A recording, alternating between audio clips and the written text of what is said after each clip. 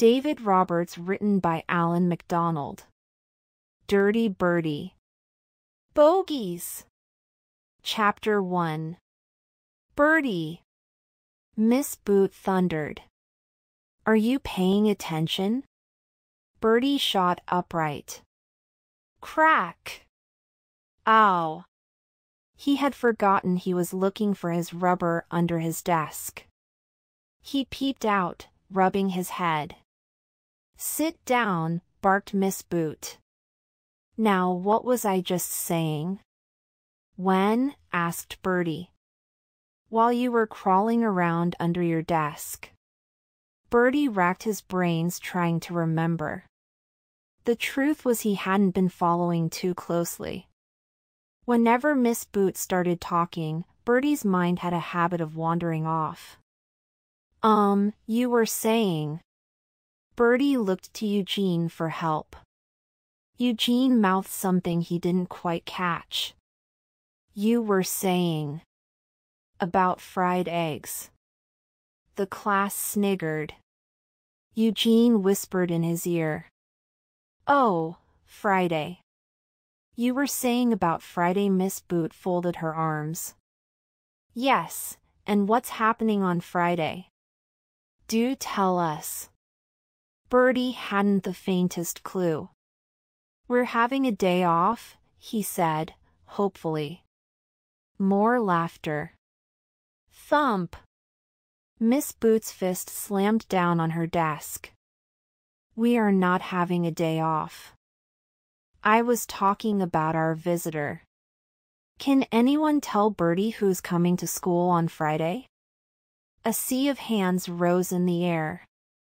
Miss Boot's eyes fell on the pale boy bouncing up and down in the front row like an eager puppy. Yes, Nicholas? The mayoress, said Noel Nick. Quite right.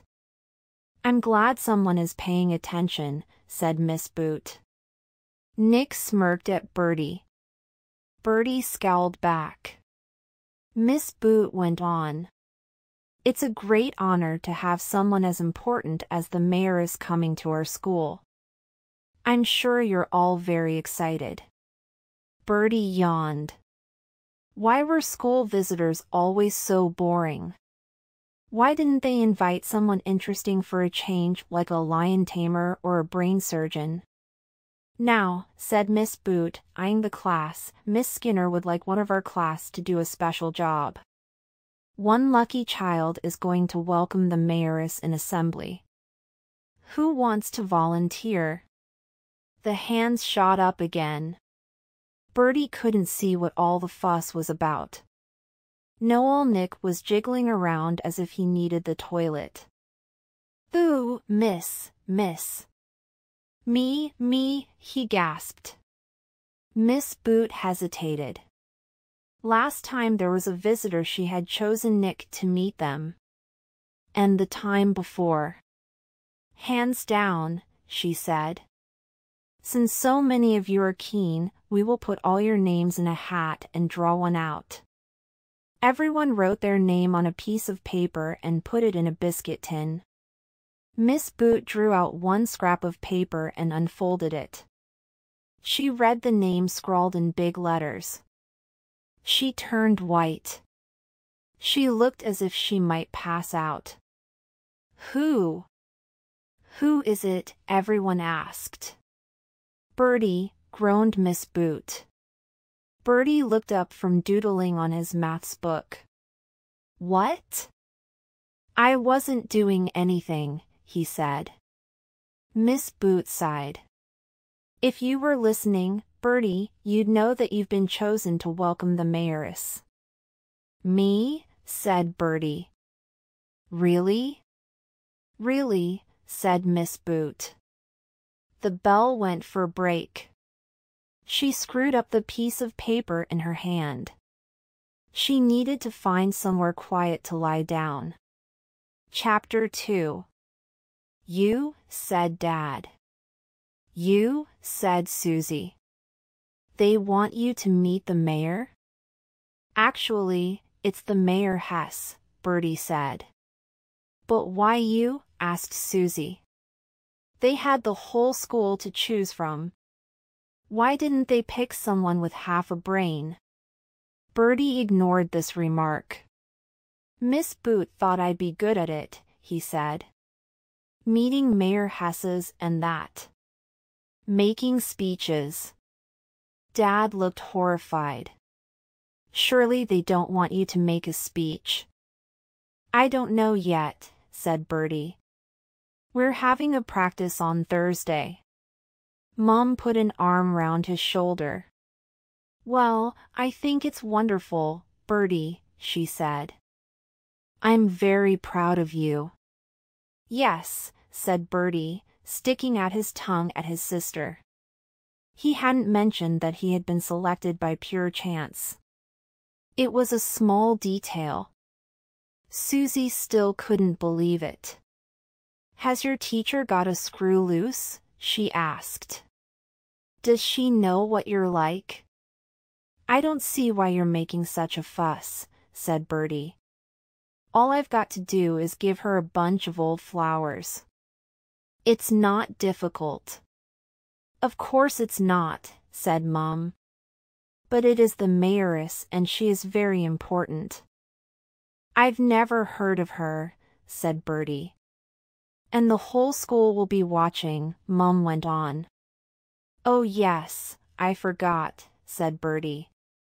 Miss Boot says a man from the Pudsley Post is coming as well. The newspaper?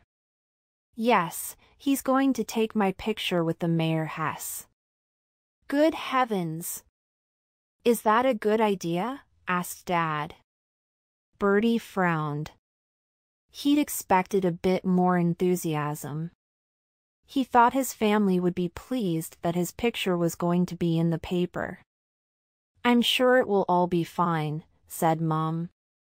Just as long as you don't do anything silly. Like what? Asked Bertie. Burping, said Susie.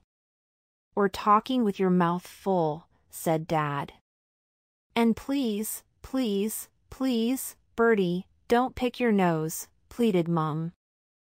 I won't, said Bertie. When do I pick my nose? Only every 5 minutes, said Susie, scornfully. Well, what does it matter? It's my nose, said Bertie. It's not as if I go round picking any old nose. Mom rolled her eyes. You just cannot do it. Not when you're meeting the mayoress. I won't. Or the other thing, said Susie. What other thing? You know, eating bogeys, said Susie. It's disgusting. I don't. You do. Dad held up a hand. In any case, nose picking is a horrible habit and it's time you gave it up, he said. I will, said Bertie. But. No buts, said Mom, firmly. I want you to promise. Bertie sighed heavily. I promise, he said. You won't catch me picking my nose again. Chapter 3. Bertie went upstairs to his room, humming to himself. He'd promised his parents they wouldn't catch him picking his nose, so he'd just have to make sure he wasn't caught. In any case, he didn't see what all the fuss was about. Everyone picked their nose. His friends certainly did. Bertie and Darren often compared bogeys to see who had the biggest. They'd invented several bogey games, including bogey golf, bogey table football and roller bogey. Grown-ups picked their noses, too. Bertie had seen his dad do it when he was driving. And Miss Boot did it when she was reading a book. He bet even the Queen picked her nose when no one was looking. So what was the harm if Bertie sometimes had a good clean out? Talking of which, there was no one about now. Bertie! Mom stuck her head round the door. Remember what you promised. I wasn't, cried Bertie. I just had an itch. Mum tooted. I'm watching you. Bertie flopped down on his bed. This was terrible. If you couldn't pick your nose in your own bedroom, where could you do it? 5 minutes later, he slipped out of the back door. His top secret hideout was behind the garden shed. Darren and Eugene were the only ones who knew about it, and they were sworn to secrecy. Bertie pushed his way in among the bushes and sat down. Alone at last. Now for. Bertie! What are you doing? Dad was staring at him through the shed window. Nothing, said Bertie. I was just looking for Whiffer. He's asleep on the sofa. Come out of there. It's filthy. Bertie drooped back to the house. This was hopeless. His parents wouldn't leave him alone for 5 minutes. He was actually glad when it was time to go to bed. Mum came up to tuck him in. Good night, Bertie. Night, Mum. Sleep tight. Click! Off went the bedroom light. Peace and quiet at last. No one to disturb him. Bliss. Bertie's finger crept out from under the covers. Bertie, called Mum. Stop picking your nose. Chapter 4. For the rest of the week, Bertie's parents watched him like vultures. He couldn't even lift a hand without Mum tooting or Dad glaring at him. He tried to find places where he could be by himself. On Tuesday, Mum found him hiding in the towel cupboard. On Wednesday, Dad caught him in Whiffer's kennel. School was just as bad. Miss Boot made him practice his part for assembly over and over again. She barked orders at him, don't slouch. Hands out of your pockets. Stop mumbling, speak up. By the time Friday came round, Bertie was beginning to wish he'd never been chosen.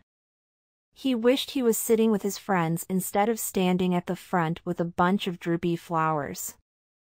He could see Darren and Eugene pulling faces at him.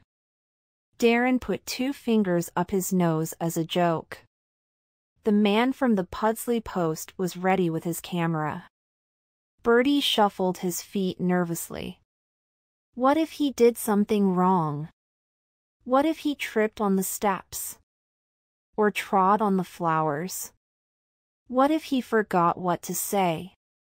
The hall was hot and airless. Miss Boot was frowning at him. More than anything, Bertie was dying to pick his nose. He always picked his nose when he was nervous, and now it was like having a terrible itch which you couldn't scratch. His nose felt bunged up. He was convinced he had a giant bogey poking out of one nostril. But he didn't dare investigate, not with the whole school watching. A door opened and Miss Skinner entered, followed by the mayoress. Bertie had been expecting someone royal like the Queen. But the mayoress could have been one of his grand's friends. She wore a plum-colored dress, which matched her face. Round her neck was a large silver chain. She took a seat while Miss Skinner turned to face the rows of children. We are extremely honored, blah blah blah, droned Miss Skinner. Bertie had stopped listening. He just noticed no one in the hall was looking at him. They were all gazing up at the mayoress and her silver chain. Go on, said a voice in Bertie's head. One little pick. What harm can it do? Bertie bent his head as if he needed to scratch his nose. It didn't take more than a few seconds. Bertie, hissed Miss Boot. Hurry up. We're waiting. Bertie dropped his hand. Had he been spotted? He glanced round. No, but Miss Skinner had stopped talking. Everyone was waiting for him to welcome the visitor. He thudded up the steps and onto the stage. He thrust the droopy flowers at the mayoress. "For you, Miss Mayor has from all the children," he gabbled in one breath. "Oh! Thank you. How kind," smiled the mayoress. Bertie turned away. Everything might have been all right if he'd gone back to his place there and then. But he realized he'd forgotten something. He was meant to shake hands. He turned back and stuck out one sweaty hand. Bertie stared in horror.